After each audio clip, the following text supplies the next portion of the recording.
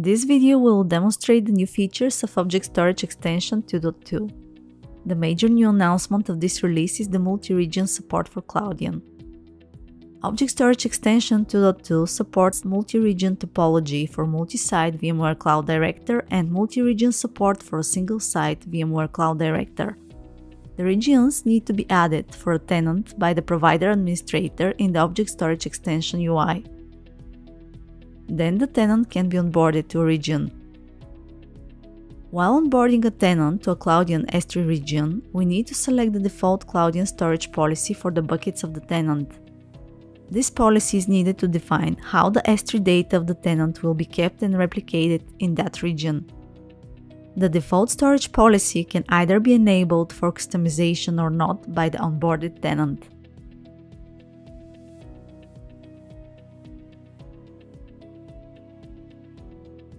In this release, we can also publish Cloudian S3 storage policies to all our selected tenants.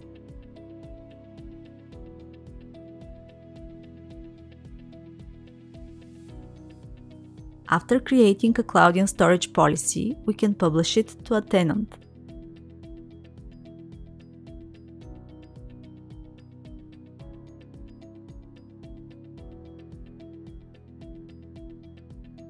The policy will be available for selection when the tenant is onboarded to a region. While onboarding a tenant to a region and selecting the default Cloudian storage policy, at this point you can choose to prevent or allow the selected storage policy to be customized by the tenant. To see how this works, we will show the policies we have set for our tenant for all the regions it is associated with. You will see that we have 3 different storage policies for all the regions, but only one cannot be selected for customization. This happens because when the tenant was onboarded to the region, the policy was locked in for customization. Another powerful feature of Object Storage Extension 2.2 is the bucket replication across regions. To show how this feature works, we will need 2 buckets in 2 different regions. Bucket replication, though, is also possible within the same region. In our example, we will create a replication rule for a source bucket in our South region. Then we will specify which files part of it will be replicated to the destination bucket. This is defined by the prefix. All files starting with that prefix will be replicated.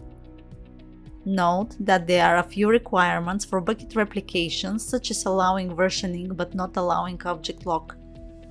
For the full list of requirements, go to the Object Storage Extension 2.2 page on docs.vmware.com.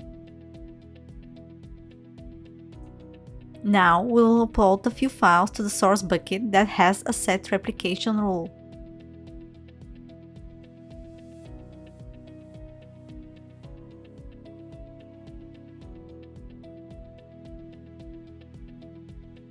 We will also create a folder with the prefix that we used for the rule and add a file to it.